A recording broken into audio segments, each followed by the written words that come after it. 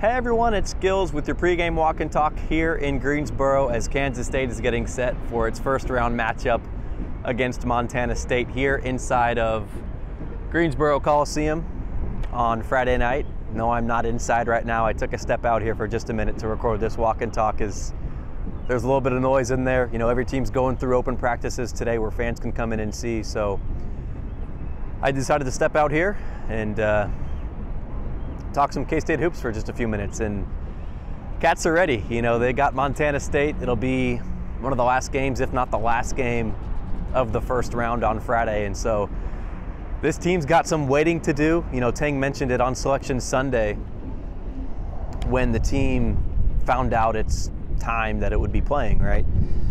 That, you know, getting that last game, or not even the last game, but just playing on Friday in general can be good for a team that is a higher seed, right, to not get upset or maybe lock in, you know, a little bit more and focus and be put on alert with other teams getting upset in the first round on the first day. You know, I saw Virginia, as I was watching on the Jumbotron, they had some games going inside the Coliseum. We saw Virginia lose on a buzzer beater, or not a buzzer beater, but on the last few seconds of the game, right? And by the time this video is going live, there's probably been a couple other buzzer beaters or something crazy going on in these games, as March Madness always tends to have some surprises. But K-State, there's not a whole lot to really report on. You know, the open practice was pretty much just a glorified shoot around for the Cats, and you know, we talked to the players in the locker room, and I think they're focused, they're locked in. At the same time, though, I feel like they're very calm and relaxed, and they're not too anxious about playing in the NCAA tournament. You know, this team is full of guys that are from New York, and for them to go to, you know, their home area, for Marquise Noel and Ish Massoud and, you know, Tyke Green, for Naquan Tom, and all those guys to go back and play in Madison Square Garden would mean the world to them, without a doubt. But to get there, you have to beat Montana State. And then to get there, really, you got to beat Providence or Kentucky in the second round of the NCAA tournament. And I think that this team gets that. You know, Marquise Noel was asked about playing in New York and what that would mean. And of course he answered the question.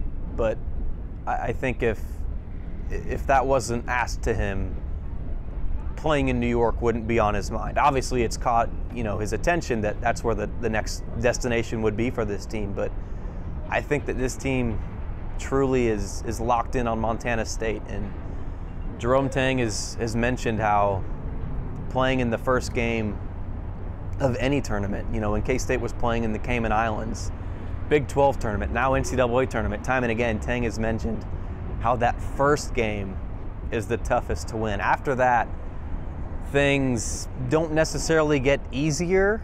It just doesn't get any harder for K-State to win in March. And so they're locked in on Montana State. I think if you've been keeping up to date on GoPowercat throughout the week, you've gotten a good idea of what to expect from K-State's opponent. So I'm not going to go through and break down everything you should be looking out for, but you can bet your bottom dollar K-State has done its thorough scouting on Montana State, and you know, they're in the NCAA tournament for a reason, right? Winning a conference is not easy. Winning a conference tournament, I guess I should say, is not easy. So K-State's locked in here, and they mean business.